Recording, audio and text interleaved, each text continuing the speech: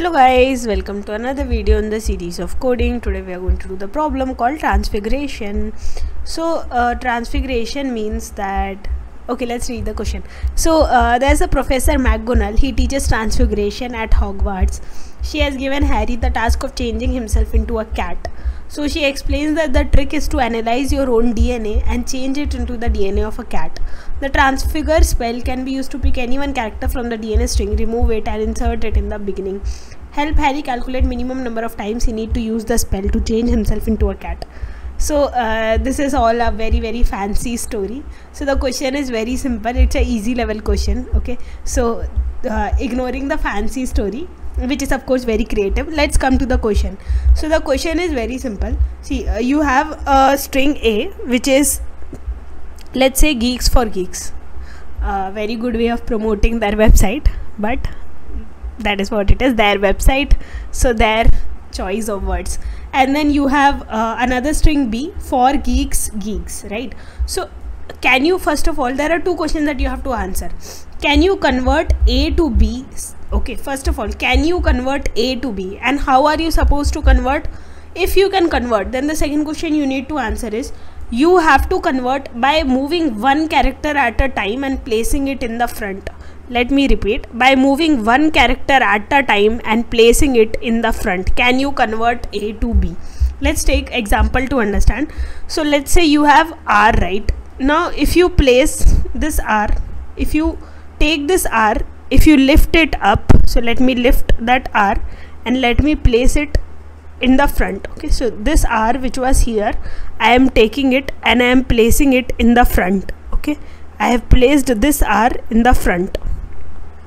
Okay, now same way what I do, I take this O, I take O and I place it in the front. Okay, I take O and I place it in the front.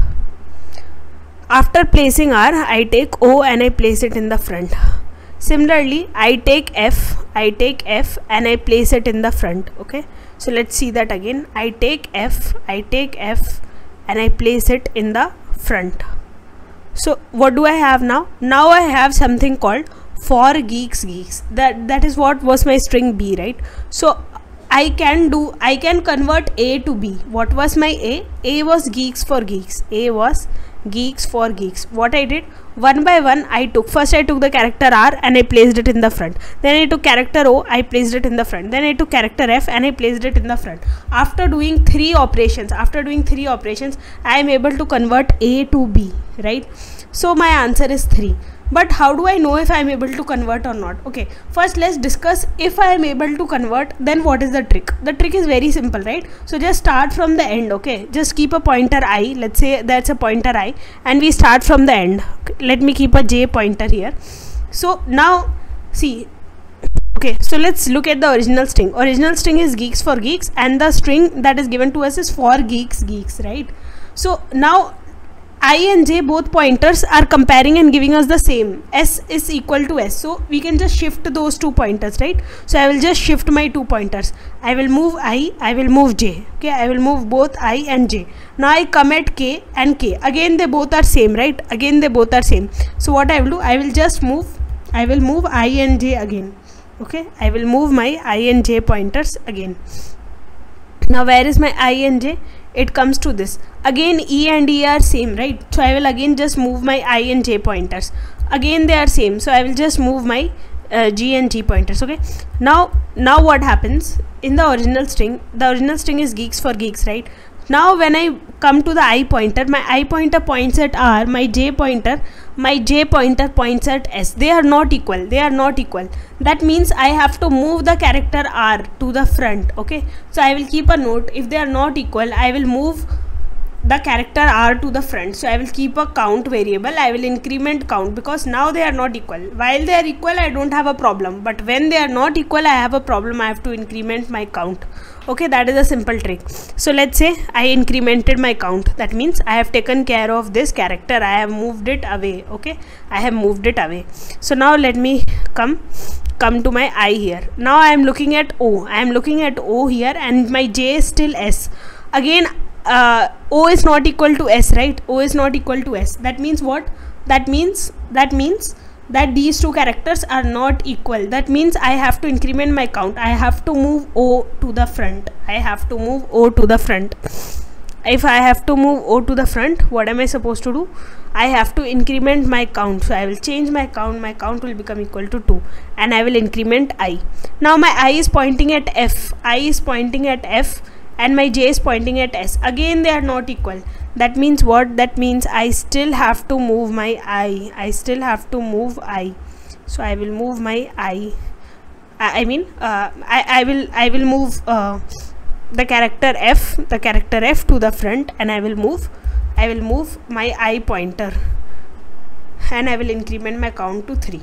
So now my I is pointing at S. I and J are equal, right? Now again I and J are equal. That means I can move both I and J. So the trick is very simple. Whenever both characters are equal, you don't have to do anything. You don't have to increment count. Just keep moving I and J. Again I and J are equal, right? K is equal to K. So what you will do? Again you will move I and J. Again you will move I and J. So whenever I and J are equal, it's very good. You can keep on moving I and J. So again we can see that I and J are equal. So again I will keep moving I and J. Again I will move I and J until I reach the end of the string. After this there are no more characters. So that's it, my count is equal to 3. Okay, so this is how we are going to just check. So it's very simple. If the characters are equal, in that case what you have to do? Do nothing. Basically you have to do nothing. You have to sit silent, just move your pointer, do I minus minus, do J minus minus. Okay, if they are not equal, then what you have to do? Then you have to increment the count, because you have to move a character. Also decrement I. Okay, that's it. This simple line is the entire code. Okay, this simple line is the entire code. If the characters are equal, do nothing, just do I minus minus, J minus minus. Okay, if the characters are not equal, in that case increment your count, because count is your answer, and move I pointer. That's it. That is the answer. Now how will you check if it's possible? Because it's not always possible. Let's say you have a string ABD, right? Okay, let's say you have a string ABD, and let's say you have another string, let's say DBC. Now you can never convert A string to the B string. You can never convert, no matter how many times. Let's say you move D to the front, right? After this what? After this you will be left with DAB, and here you will be left with DBC. Okay, here there is a C. So you can never, if you don't have a C here, no matter which character you move from A, you can never convert it to B, right? If you don't have a C, how will you bring C? If you have a C, at least you can try to jumble it and misplace it or do something. But if you don't even have a C, how will you do it? So if you can't even convert, in that case you have to return -1. So let's discuss the code part of this. So first we have to check whether is it even possible to convert A to B. How are we going to check? So if it is possible to convert A to B, right, the characters, at least the occurrences of characters should be same. That means here let's say G is occurring 2 times, right? So here also G should occur at least 2 times, because if A has to become equal to B somehow, okay, that means that at least the character should occur same number of times.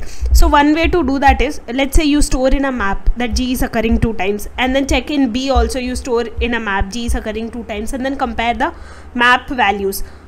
But this is approach which requires a lot of space complexity, right?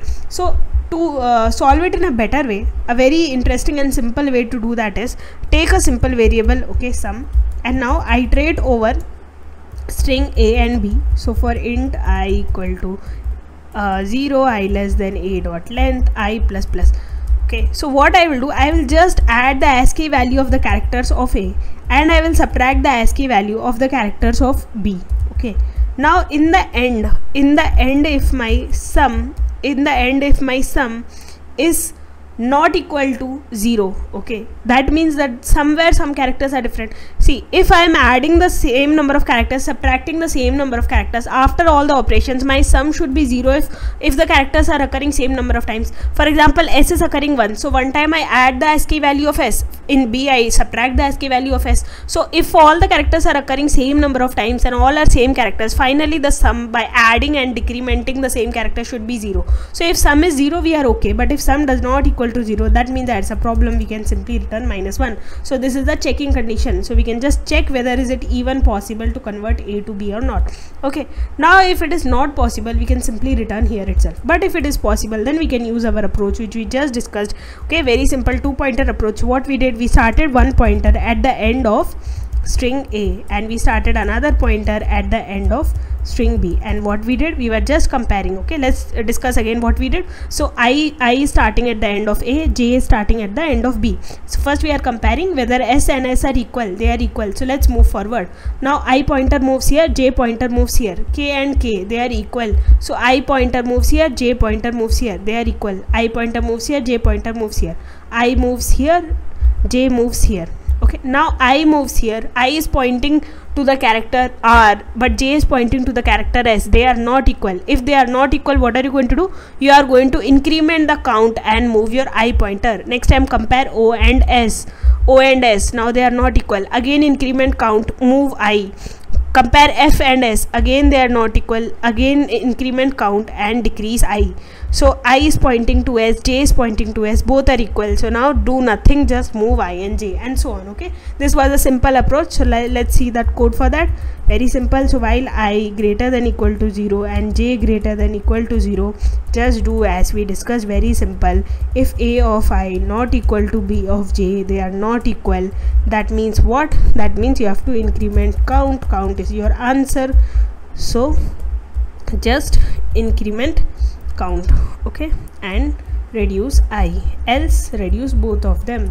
That's it. And after these lines of code, what is a simple thing? Return count. Okay, that's it, and we can submit and see if it's working. So it's working. Thank you for being patient.